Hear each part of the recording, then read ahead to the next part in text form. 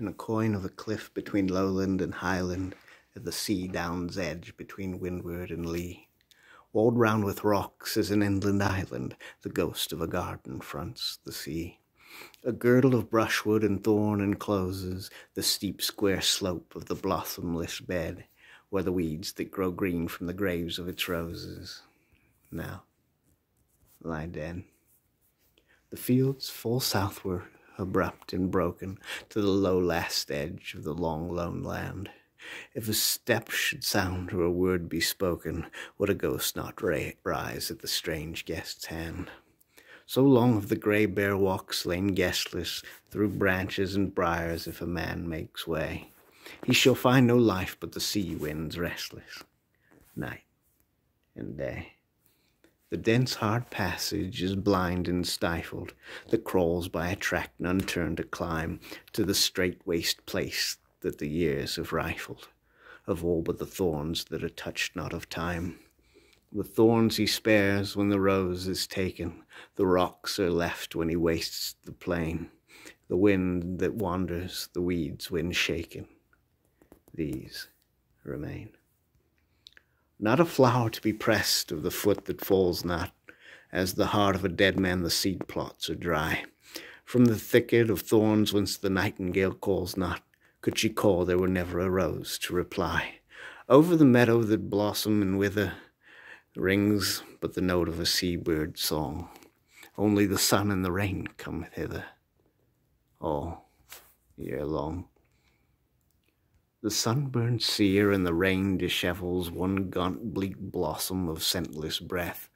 Only the wind here hovers and revels in a round where life seems barren as death. Here there was laughing of old, there was weeping, haply of lovers none ever will know, whose eyes went seaward 100 sleeping years ago.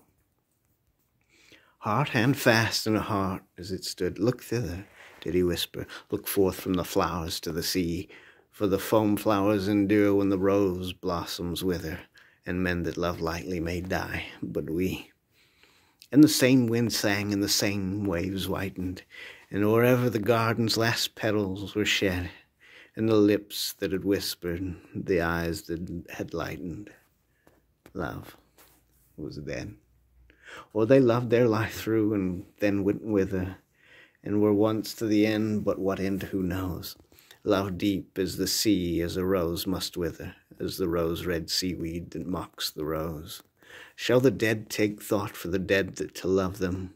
What love was ever as deep as a grave? They are loveless now as the grass above them, or the wave. All are at one now, roses and lovers, not known of the cliffs and the fields and the sea. Not a branch of time that has been hovers, in the air now soft with the summer to be. Not a breath shall there sweeten the seasons hereafter, of the flowers or the lovers that laugh not or weep, when as they that are free now of weeping and laughter, we shall sleep. Here death may deal not again forever, here change may come not till all change end. From the graves that have made they shall rise up never, who have left not living to ravage and rend. Earth, stones, and thorns of the wild ground growing, while the sun and the rain live, these shall be, till the last wind's breath upon all these blowing, roll the sea.